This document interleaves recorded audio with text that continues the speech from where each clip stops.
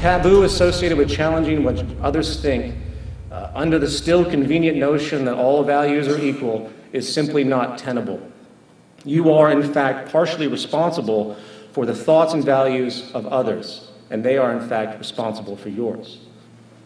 The most dangerous value we can have floating around the culture today, and I hope everyone can really listen carefully to this, the most dangerous value we have floating around the culture today is the idea that any of us have freedom of choice or the right to our own opinion, especially when it comes to issues of human survival and sustainability.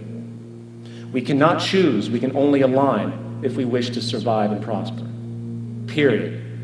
There is simply no such thing as freedom when the benchmark of scientific causality is brought into the equation with respect to any action or goal. The only caveat is the emergent uncertainty of the evolution of knowledge. How could we possibly be so arrogant to assume at any point in time in human history that we have ever been empirically right? It simply hasn't happened yet if you take the broad view. It wasn't until the past couple hundred years that the scientific method has barely been taken seriously with respect to human affairs and society. It's a benchmark. The self-correction attribute of science is what enables its evolution. There does seem to be a pre-existing logic, and this is important to note because people take this for granted, a logic, in fact, which dictates our reality, doesn't give a damn what we think of it and impose upon it. It appears we can either be vulnerable and align as best we can and engage this harmony, or we can walk against it, fighting to our personal and social disadvantage. Is there really any freedom to how we organize our economy on a finite planet if the goal is to create the most efficient, sustainable means of production, distribution, and regeneration? No, there isn't. Industry is a technical process, a calculation problem, where the variables of human needs, physical science, and earthly resources are brought into a single regulatory equation, if you will. The properties of our resources can be scientifically quantified now, strategically assessed as far as their purpose, strategically oriented as far as the design in the most logical manner, distributed through the exact same logic of pure efficiency. We have globalization on this planet. What the hell are we doing? We're taking stuff from all over the world, exploiting labor, moving it around, wasting tons of energy, when we could easily develop production methods in local communities where you save X-fold amount of energy. The distance between elements moving is X-fold less. It's insane. But yet, the system perpetuates that. That's for a larger order subject that I don't have time to go into. We could strategically orient industry, and it's self-evident as we do based on the physics of our reality and where things are. We could enable an efficiency never known before. It becomes self-evident. And why would we possibly, with regard to sustainability, want to do anything less? As counterintuitive and culturally obtuse as it may seem, there is no freedom or opinion in our technical reality. There is only the most efficient way up until now, and the rest is simply inefficient. The definition of economy in Greek means management of a household. A reduction of waste and maximized efficiency is inherent in this premise. Is this the way our current free market system is operating? What drives a global economy? Consumption, and the more the better. More consumption means more jobs, better GDP, and hence enabling more consumption through purchasing power that's enabled. Is that efficient? Shouldn't preservation and reducing waste be the basis of an economy on a finite planet by definition? How can an economy based on the need for constant growth and turnover, and even an economy based on constant need for employment, be economizing anything at all? Then there's this thing called cost efficiency. Cost efficiency demands cutting expenses to remain competitive in the marketplace. Every single product created by any corporation today, without exception, is immediately inferior by design. For the market requirement to cut creation costs in favor of lowering the output purchasing price to maintain a competitive edge automatically reduces the quality of any given item by default. It is impossible to create the strategically best, long-lasting anything in our society, and this translates into outrageous amounts of wasted resources. Likewise, the same mechanism is also reinforcing environmental disregard, depletion, and pollution. Everyone's trying to save money. Why are they, you think they're going to really care about the environment? The logic is against it. We see this constant in the world today among many, many other issues I could list. In fact, if you take a moment to really step back and think about this, not only is this inefficiency a characteristic of the market model, it's actually the fundamental driver. Having clean, say, unpolluted water in your home might seem like a nice thing and gesture, but the fact that money is not being exchanged for that is anathema to the economic sustainability that we've come to understand. So more pollution means more profit, more disease means more jobs, ad infinitum. In fact, I would go so far to say, as pointed out here, that sustainability, efficiency, and preservation empirically are the enemies of our economic system, and that's unfortunately the firm reality. Those out there who talk about a green economy or the like, as though there's such a thing that could possibly exist in this system, posing solutions within this structural order, such as renewable energies, energy credits, carbon footprint stuff, or the like, they are not understanding what's actually at work here.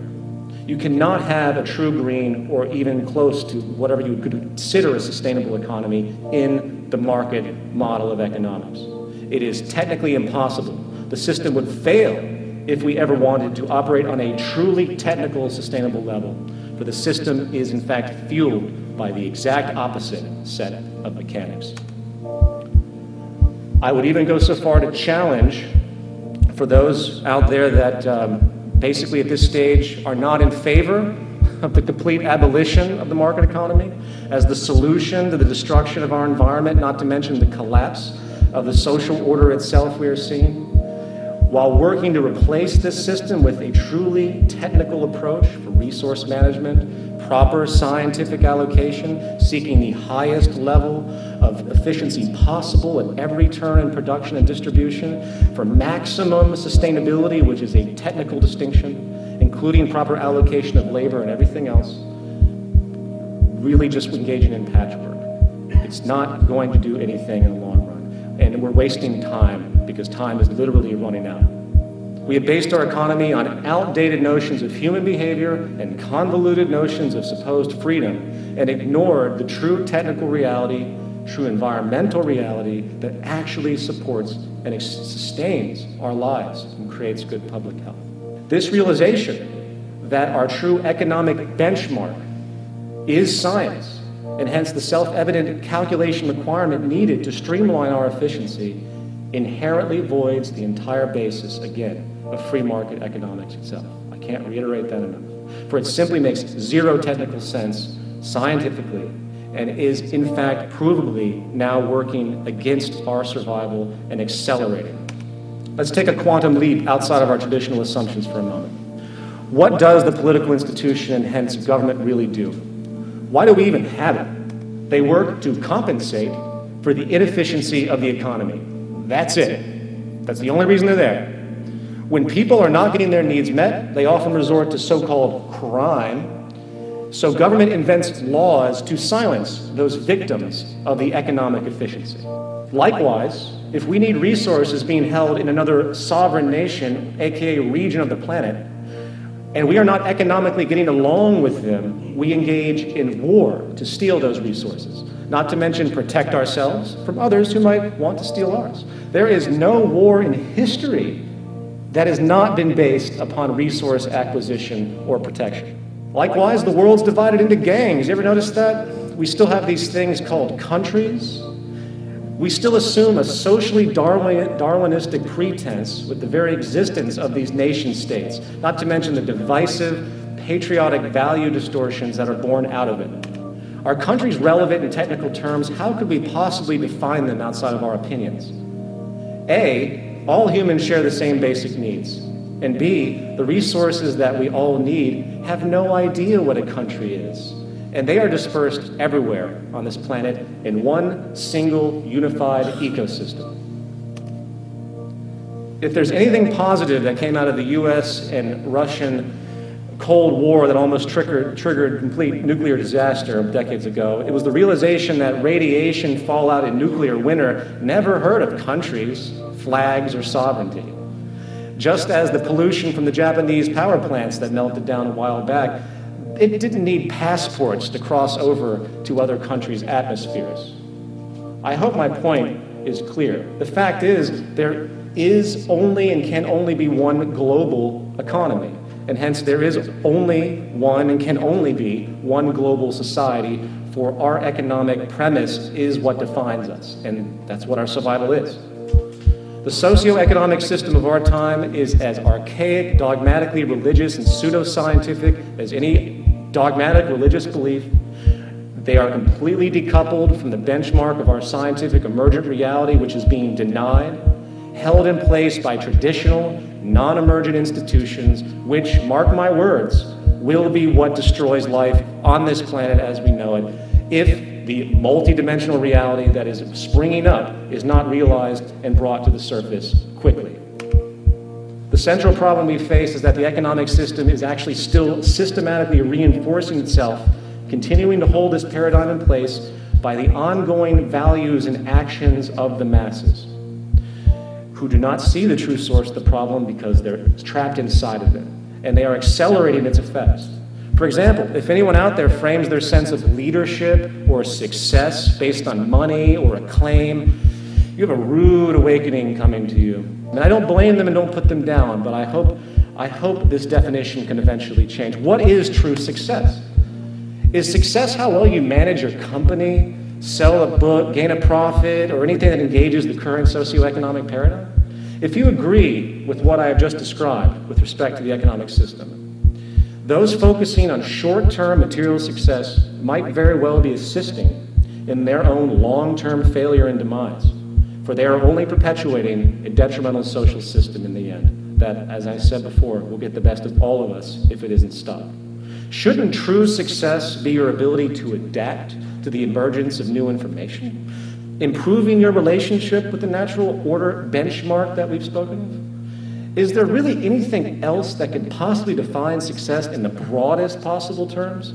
Proper alignment with whatever reality happens to be, advancing itself and you being with it?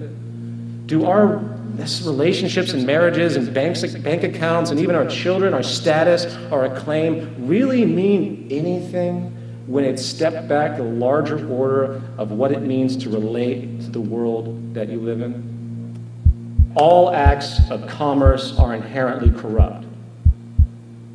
If you define corruption as deprivation, exploitation, or abuse, every time you mark up a value on a good you sell or cut corners to save money, you are engaging in deprivation, exploitation, and abuse by its systemic causal effect and intrinsic rationale. That is the behavior our social system requires to continue, and that distortion is currently masked as normality.